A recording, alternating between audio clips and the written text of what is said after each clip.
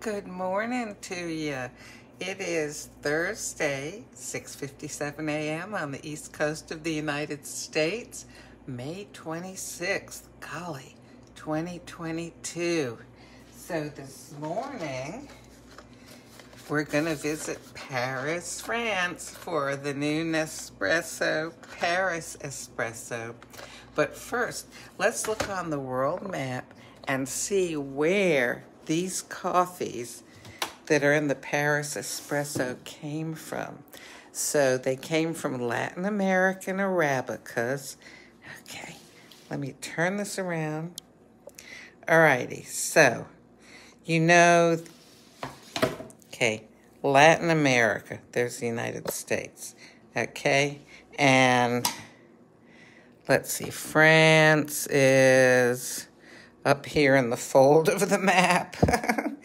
Okay, now, Vietnamese Robustas. So Vietnam is located in Indochina. Okay, here's the United States. Of course, this is the world, so, we should be able to wrap it around. The world is not flat. Okay, so here is Asia, all right? So we got there's India, there's China, okay? And here's Japan up here. And here's the Philippines here. So here's Vietnam. Alrighty, let me show you more close up. Okay, this is a map of Indochina. See, Indochina, which consists of the countries of Cambodia, Laos, Myanmar, which used to be Burma, Thailand, Vietnam. Did we get them all? Yeah. Okay, so, Vietnam. Okay, sort of a little bit shaped like an S. All right, and there's the South China Sea. The Philippines, they're over here. So that is where the Robusta coffee in this Paris Espresso comes from. Okay, so let's go ahead and get about making this, okay? I was reading, well, of course I'm going to try it black, to begin with. And I was reading that, of course, being a French coffee, it's good as a café au lait, which means coffee with milk, basically. Okay. Ooh, pretty, huh? I like that. So this is an intensity of, turn this right side up, an intensity of 6, okay? And it's recommended to make it as an espresso, okay? It says that it's a delicately bitter cup with cereal and citrus notes. Drink it like a local, enjoy your cup black or as a café au lait with a French pastry. Oh my goodness, I should read these things beforehand and be better prepared, right? Like yesterday I should have had some Turkish delight, and today I should have a French pastry. Yesterday we did Istanbul. By the way, I think I told you a story yesterday about how years and years ago I was in Israel, and an Arab couple was serving us some coffee, which I'm sure was Turkish coffee or very similar. They had it one of those little pots on a long handle and poured it over into a little tiny cup, and they served a box of chocolates with it, filled chocolate candies, and told us to take one. And, when you read about drinking the Istanbul in Turkey, when you read about drinking that coffee, it says to have it with some Turkish delight. So I think, you nibble on the sweet and you take a sip of the bitter coffee. And by the way, if you've never heard the song called Istanbul, it's a really fun song. Istanbul used to be Constantinople, okay, and then they changed the name to Istanbul. Well, anyway, we are ready here. Let's pop our Paris into our Pixie, and here we go.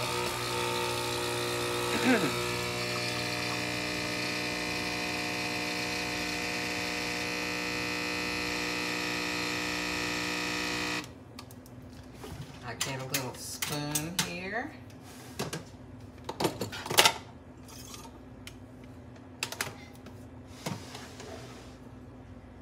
Okay. Ooh, nice crema, huh?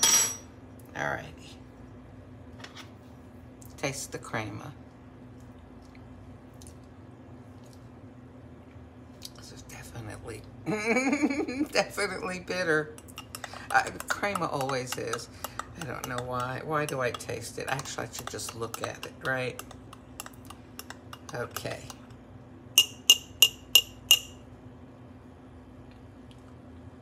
Here goes.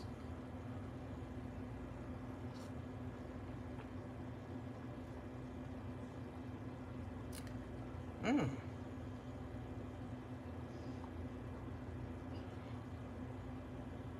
Ooh. Oh, I kind of like that. You know, it's funny. I am trying to figure out. I know what if I like a coffee or not. Trying to figure out what is it about the coffees that I like. What is it about the ones I don't like?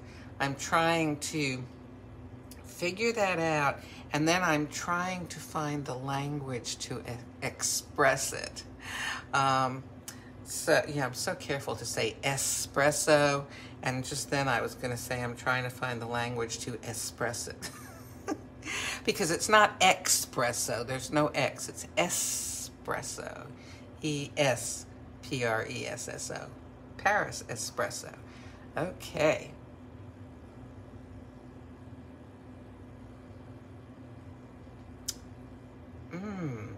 This is actually very good, and it would be delicious with something like a French pastry. Oh my goodness, do you know what's interesting?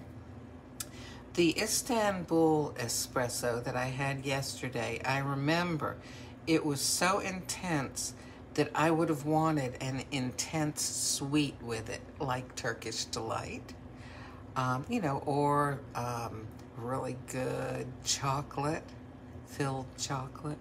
But with this, I wouldn't want something as intense. Something like a French pastry would be perfect. Okay, let me go get some milk out of the fridge here. You know, honestly, to do this right, I should warm up the milk in a separate container because, you know, I'm going to have to warm it up. Oh, wait, you know something? I think I saved. What I do is sometimes, oh yes, I did. Sometimes if I drink coffee and I just have one cup and I know I'm going to have some more later, I'll put the cup in the fridge rather than having to wash it or sit it up on the counter. So I'm going to put a little milk in this cup that I had in the fridge. Okay. And I'll pop it in the microwave. That's not a lot. I better, it is cold though. I'll go with 12 seconds. I mean, I don't want to cook it, right? Okay. So, 7, 6, 5, 4. I'm wearing a dress today. Nope, not substitute teaching. Going to a pre-K 4 graduation. Needs about, I would say, gonna give it 7 seconds more because it's nice and warm, but it just needs to be a little warmer. Because remember, the temperature of your coffee really does affect how you experience the taste of it. Okay, so there we go. Now, I like a milky coffee. This is not that milky. This is light. It's not, you know, super milky. Okay.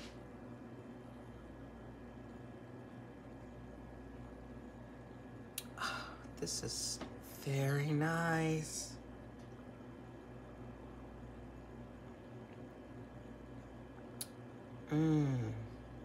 Now, I will say, the plain espresso did leave an aftertaste in my mouth, but it's a nice one. It's a taste that I like to have.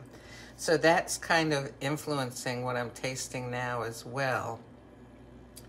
Oh, should I go? I'm gonna quick, okay. Not that you need to see this. I'm gonna give my mouth a little rinse here. Okay.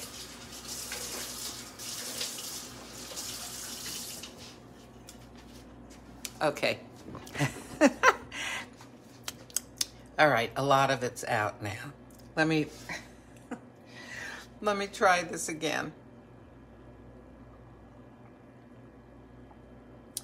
Oh, I'll tell you, this is a very nice, even though it's only an intensity of 6, and I tend to like the higher intensities, you know, like 8, 9, 10, 11, 12, 13.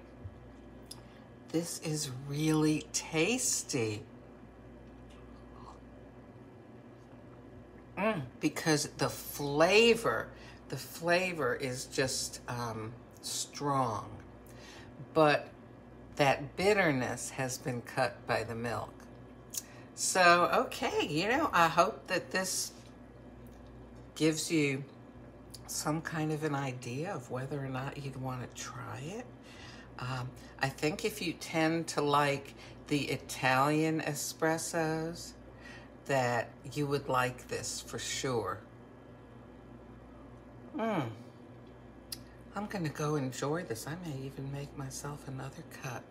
Well, listen, I'm off in a little while to my pre-K4 graduation, where they will move up to bona fide kindergarten for next year. And I hope that you have a wonderful day. And as usual, it's always a good day to choose to be happy. It's your choice, and make good choices.